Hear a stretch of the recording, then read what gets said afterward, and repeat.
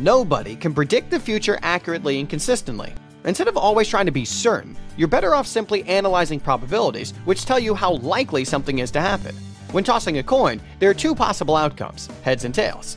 The likelihood of one of them taking place is 1 divided by 2, or 50%. Let's complicate things a bit.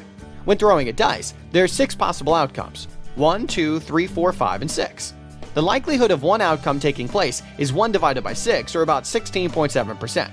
But what about the likelihood of, let's say, obtaining a number greater than 3? In that case, there are 3 possibilities, 4, 5, and 6. This brings us to a very simple formula for calculating the probability. All we have to do is divide the number of favorable outcomes by the total number of possibilities. In our case, there are 3 favorable outcomes that we divide by the total number of possibilities, which is 6. As such, we've determined that the likelihood of rolling the dice and getting a number greater than 3 is 3 divided by 6, or 50%.